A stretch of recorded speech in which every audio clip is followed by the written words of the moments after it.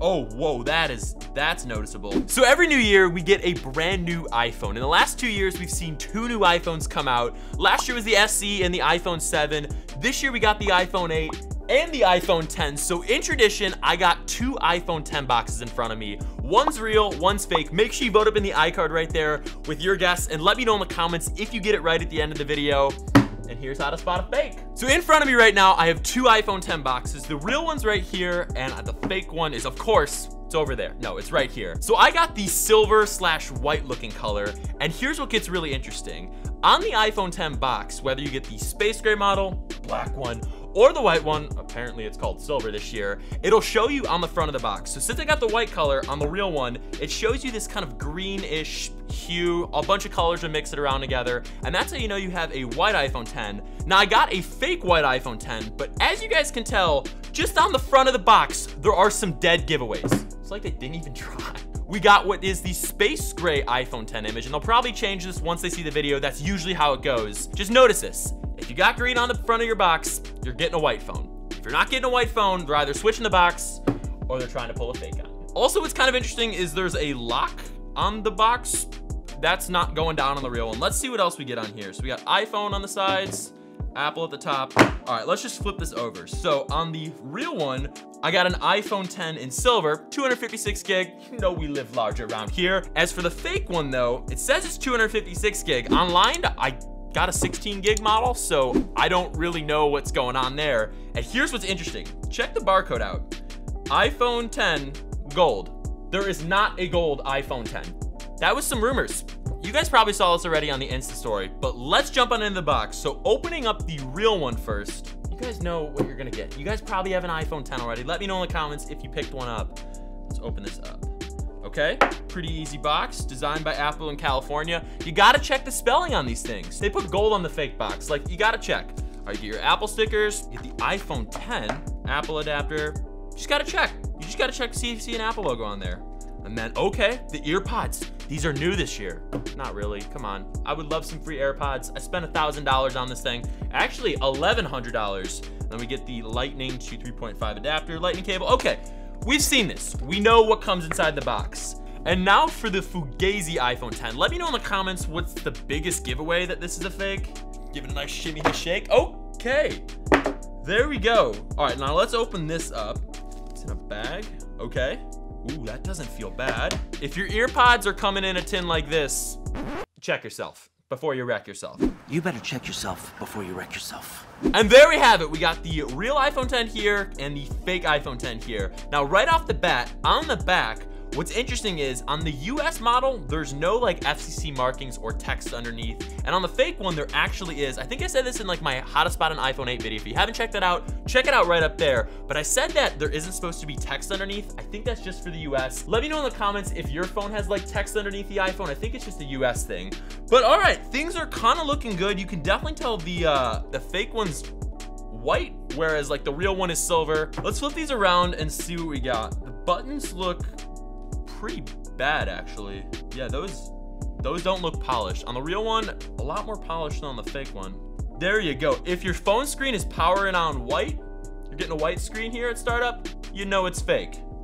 I got a silver one here, and there's no white screen. It's not how they're doing it this year. Not how they're doing it. We got both phones right here, and let's jump into the setup. All right, so like on the iPhone 8, assistive touch is already enabled, and you can see they put the notch on the screen. What is this thing here? They added a notch to the screen. You can tell it's a normal screen with some black bar in the middle. Now that both phones are set up, how do they feel? Okay, so the real one definitely feels heavier than the fake one. That's kind of a tradition. And also the bezels on the fake one are a lot thicker than on the real one. That's kind of the whole point with the new iPhone 10. And on the fake one here, the camera's on the left side of the speaker, whereas on the real one, it's on the right side. That new true depth front-facing camera, you know what it's about. It's got that Face ID action. All right, on the back, things aren't looking too much different. Oh, whoa, that's noticeable. Look at how thick the camera ridge on the fake one is compared to the real one. I know that's a problem. I don't like how thick it is. Just rocks on the table. Oh, yo, that's really bad. So with the iPhone 10, one of the biggest features this year is Face ID. It's kind of like what they're trying to get you to spend $1,000 on. $1,000. So on the real one, of course, we got Face ID right here. Now let's check on the fake one. Whoa, they actually have Face ID on the fake phone. Let's go into Face ID, set up Face ID. And I'm gonna reset up Face ID on the real one here.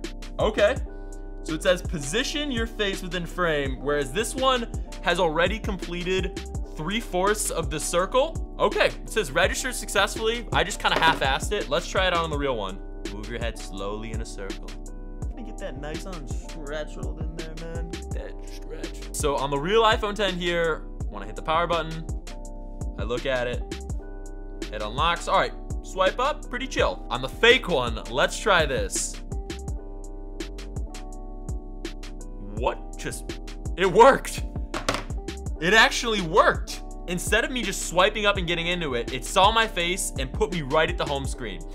I wish Apple would do that on the real iPhone 10. Like, you just look at your phone and bam, you get right into it. Let's try that again. That actually works. Face ID on the fake iPhone 10 is way better. Okay, let's look at the apps. Let's do a little bit of inspection. See if they did their job here. Mail spelled right, calendar, photos. You gotta look at the spelling of the generic apps. That'll be a dead giveaway. Kitchen. Let's take a picture. I'm actually gonna take a selfie on this one, okay? Here we go. Looks good. Doesn't look too bad. Oh, that's bomb, dude. That's gonna be my new Tinder profile. Make sure you guys swipe right on that thing. One thing I'm noticing is the display on the fake iPhone 10 is actually really good. Like, the best I've ever seen. I might not have seen the best fake iPhones before, but this is pretty damn responsive. Like, this is really good. I know there's that weird notch at the top. It's kind of distracting. Like, you just put a notch there. I know you had to try to sell this off as a real iPhone, but wow, I'm actually low-key impressed. Okay, I want to go to the App Store and see if it's different or if they cloned it really well. Sometimes they get it right. You never know. Okay, we're in on this phone. Cannot connect to App Store. Can I access Control Center? So on the iPhone 10, when you swipe down from the right corner, it pulls up Control Center. Over here, I'm swiping down. No Control Center. Definitely no center of control going on. All right, so Control Center isn't working, but what is working really well is just swiping out of apps. Like if I'm in Messages, for example, just swipe on down. So for the App Store, yo, they did a good job. It's definitely Android, like the Google Play Store running underneath. I think I hit games and it took me home. It's definitely sensitive. I want to see if it loads at the Play Store. I think it's gonna load at the Play Store. I mean, it has to. The App Store isn't running on a fake iPhone. Maybe Apple's doing that these days. You never know. Yeah, it's loading no apps up.